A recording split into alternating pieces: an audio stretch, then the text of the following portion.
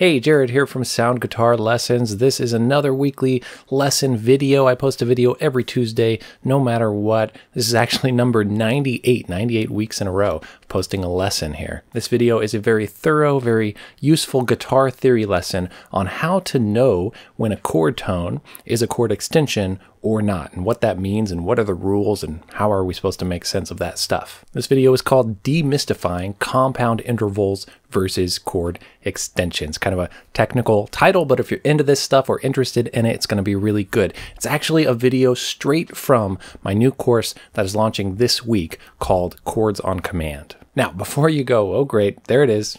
He has a course. He's trying to sell me stuff. I knew it. I knew this was coming. I'm super committed to the free lessons. Those are going to keep coming no matter what. I'm never going to stop doing that. But how do I make that vision, that goal sustainable for myself?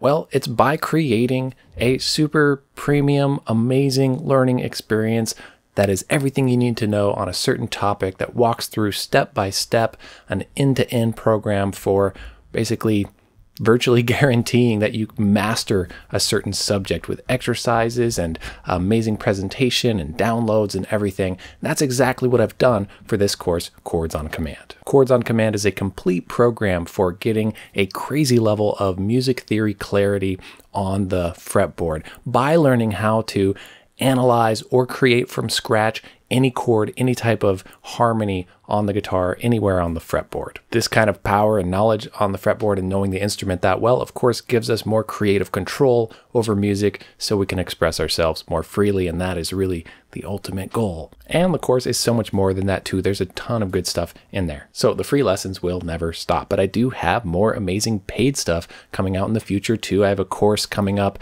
next year about how to arrange chord melodies on the guitar. I have a course coming out that is on how to improvise over chord changes and just absolutely nail the progressions, nail the changes, use the chord tones, that kind of thing. And the courses are just, again, this full package of kind of guaranteeing a result, walking someone through beginning to end. How do you get this from A to B? How do you get from not being able to do this thing to being able to do this thing or have this knowledge, kind of all in a turnkey system? So I'm trying to live this life where I can give, and just keep the lessons coming all the time. And I love all the comments. I love all of the enthusiasm that people are sharing with me about learning from all of my videos. And so to keep that going, I want to take it to the next level with a small percentage of people, make sure they're happy and they love a paid program that's going to walk them through an amazing learning experience. This is why every guitar teacher you follow online has a course or a paid program. I know that less than 1%, small percentage of people who follow my lessons are going to sign up for my paid program. And those people, I'm going to do my best to just blow them away with the quality of the course. It's my job to make sure that they love it and they're happy with it. And they do. Check out the testimonials. Just click on the link in the top of the description. You can see more about Chords on Command, and you can scroll down and check the testimonials of what people are saying who already bought the program. So if my course, Chords on Command, sounds like a right fit for you and you want to sign up for it, awesome.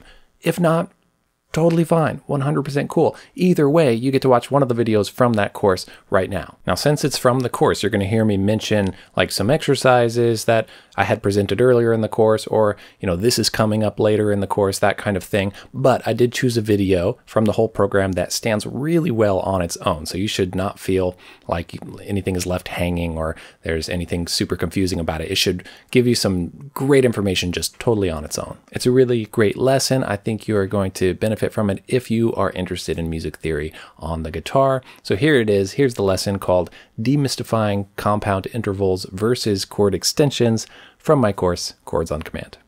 Welcome to Demystifying Compound Intervals versus Chord Extensions. This is going to be just a quick lecture lesson with no exercises, just so we can understand some theory stuff that's important for our goals here.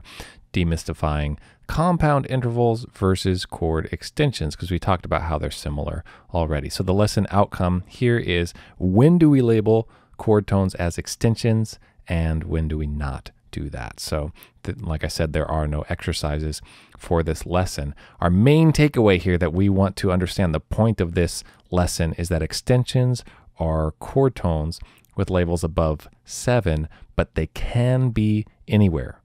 Okay, so a lot of times people think, oh, an extension like a 13. Oh, okay, that's a 6, an octave up. That's the compound interval definition, but not the chord tone definition. So extensions, chord tones that are above 7, they don't have to be more than an octave away from the root like compound intervals do. So for example, this is a C major 7 sharp 11 chord. Okay, we have 1, and don't worry, you're going to learn all about all the chord types and all the spelling, and so you don't need to understand why that is right now. You will later from this course. But this has a root, it has a third of a chord, it has a fifth of a chord, it has a 7 of a chord, and it has a sharp 11. So it is a C major 7 sharp 11 chord. And there we see that I spelled those out for us, 1, 3, 5, and the extension sharp 11. So that sharp 11 is not called sharp 4, even though it's so close to the root. So if you use your mad skills that you have for counting with the major scale, you can go 1 to 2, and then say cross over from 2 to 3 with the whole step. You've done all this. 3, you could say 3 to 4 is a half step, and then say, oh, okay, that's sharp 4. It's a half step above 4, sharp 4. But as a chord tone, it's called sharp 11. So similarly, regular chord tones can be more than an octave away from the root, and their names stay the same, right? So this 5 up here and this 3, that's just called 5 and that's just called 3. You don't have to say this is a 10th, right? It's the 3rd. This note happens to be E. There's E way up here. That would also just be 3, right? So the fact that it's, there's a 3 right here as well. It's just 3 wherever it is. So as a chord tone, these 1 through 7 numbers are always just going to be what they are anywhere on the fretboard, and the extension's the same thing. Anywhere else that this sharp 11 might exist is just called sharp 11. It doesn't have to be an octave away. That's the main takeaway here, that the extensions, they could be below the root and you'd still call it sharp 11. So let's just do another example here. This chord is called C add 9, and it is spelled 1, 3, 5, and 9. Okay, so you can see that it has the root, and here's the 3, and here's the 5, there's the root again, and there's 9. Okay, so it has 1, 3, 5 in the extension 9. The 9 is not called 2, even though it's so close to the root, right? It doesn't have to be an octave away. So the notes of a chord can be in any order, and the spelling remains the same. So the spelling is this. We'll be studying a lot of chord spelling later. But any order you put these in, it's still going to be C add 9, and they still are going to be labeled the same, right? So the interval of a 9, just purely an interval, is would mean that it's an octave away. It's the 2 that's an octave up. As a chord tone, it's the chord tone 9. Okay, we're going to get exposed to more of this stuff. At first, I know it's confusing if this is the first time you've heard of this stuff, but we'll practice a ton. So if the 3 wasn't there, this is just a little bit of exposure into how chord spelling and structures work that we're going to practice a bunch. If the 3 was not in the chord, only then would we interpret this 9 as 2, and that would turn it into a C sus2 chord. Okay, so a C sus2 chord is spelled 1, 2, 5. Look at how that structure is the same. You have 1, you have 2 here, you have 5, you have 1. That structure is the same over here. It just has the 3. So because the 3 is gone, that's why we call it 2 now. You don't have to memorize this example. It's just exposure to kind of soak in for now. You don't have to memorize, oh, what is a C sus2 and why? What's that rule? Because we'll be using all the exercises later to internalize this stuff. But just some exposure. Okay, sometimes 2 can be a chord tone. 4 can be a chord tone. 6 can be a chord tone. There are just rules for when is 2 actually called 9. And when is 4 actually called 11, and when is 6 actually called 13. So there's just kind of some spelling rules for that, and we're going to learn all about it. So when are chord tones above or below 7? When there is a complete triad, 1, 3, 5, or a complete 7th chord, 1, 3, 5, 7. Any other notes added act as extensions. So these are those rules that we're going over here. Let's clarify that. Let's kind of go over that again. When there is a complete triad, the complete triad is 1, 3, and 5. or a complete 7 chord, 1, 3, 5, 7. Any other notes added act as extensions. What other notes are we talking about? 2, 4, and 6. Those are the other notes in the scale. 2, 4, and 6 that are not in that chord. If you add a 2, 4, or a 6 to this structure that it already has, 1, 3, 5, and 7, that's when you would call it, actually, it's a 9, or it's an 11, or it's a 13. Okay, so when any of those basic chord tones are missing, though, the added notes replacing them with numbers are below 7. So if any of these main notes are missing, 1, 3, 5, 1, 3, 5, 7, so if the 3 is missing, then 2 or 4 can be present in the chord, and there don't have to be extensions. And if 7 is missing, then 6 can be present. Okay, we'll go over that more because it's just required to understand that, to understand chord spelling. I'm just setting you up for this. So in the next module, we can get the practice with it. So if the 3 is missing, then 2 is not 9, it's 2. And 4 is not 11, it's 4. If the 3 is there, then 2 is 9 and 4 is 11, right? If the 7 is missing, then 6 is actually just 6. It's taking the place of, it's taking the role of 7. And so onward with this, but if 3 is in the chord, then the 2 or 4 would be 9 or 11, which is what I just said. And if the 7 is in the chord, the 6 would be 13. So if 7 is taken up, 6 is 13. So this is why we don't use extended versions of 1, 3, 5, or 7. For example, we don't use 10th as a chord tone. We just call it 3 no matter where it's placed, because those 1, 3, 5, and 7, those are the basic numbers, basic chord tones of a chord. So a 10th interval is a common term, totally. That simply means a compound third distance, meaning that it's specifically the interval of a third plus an octave. But that has nothing to do with if it's a part of a chord tone or not. So I know this is a lot, but again, we just have to go over this stuff. So the interval here, I'm going to give you little diagram examples. The interval between 1 and 3 in this C add 9 chord, they are a 10th apart, a compound third. Same thing, a 10th and a compound third. That's the interval distance that they are. So the 1 to the 3, that's an octave plus a third. It's a compound third, or this is the interval of a 10th. But as a chord tone, the 3 is simply the third of the chord. So we call it 3 no matter what. Okay, so I hope I'm kind of getting some of those points across by repeating them in different ways. I'll say it one more time. This is the interval of a 10th, but the chord tone is just the third. We don't call it the 10th, right? So the distance is a 10th away or a compound third, but just as a chord tone, it's just the 3, straight up. Okay, so that was the main takeaway there. But we have a little more to do. So chord extension labeling rules. Let's drive this home. If the 3 is in a chord, scale degree 2 from the root equals the extension 9. If the 3 is in a chord and scale degree 2 is in the chord off of the root, scale degree 2 away from the root of the chord, then it's called 9. Okay? Same thing. If the 3 is in a chord, scale degree 4 away from the root. If the 4 is in a chord, then it's called 11. Okay?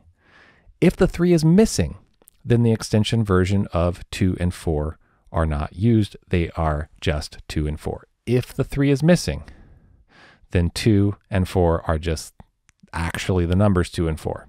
And if the 3 is there, those numbers are 9 and 11. So I know I've said that now in like 3 different ways, but that's because I know that it's weird to get used to if we're not familiar with that already. And these are some of the rules that's why this is demystifying compound intervals and chord extensions. I think it is mystifying. We're like, what? Why is this chord this chord label?